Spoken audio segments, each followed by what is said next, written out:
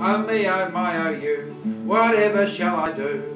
Hallelujah, the question is peculiar. I'd give a lot of dough if only I could know the answer to my question. Is it yes or is it no?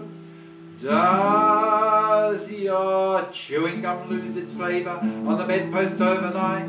If your mother says don't chew it, do you swallow it in spite? Can you catch it on your tonsils? Can you heave it left and right? Does your chewing gum lose its flavour on the bedpost overnight?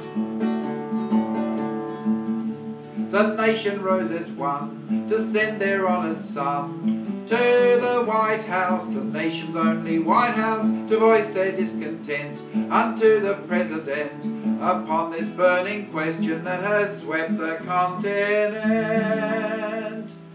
Does your chewing gum lose its flavour on the bedpost overnight? If you pull it out like rubber, will it snap right back and bite? If you paste it on the left side, will you find it on the right? Does your chewing gum lose its flavour on the bedpost overnight? Here comes the blushing bride, the groom is by her side.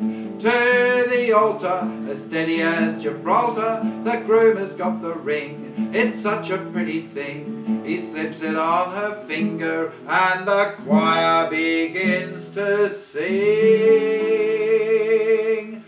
Does your chewing gum lose its flavour on the bedpost overnight? Would you use it on your collar when your button's not in sight? Put your hand beneath your seat and you will find it there all right. Does your chewing gum lose its flavour on the bedpost overnight?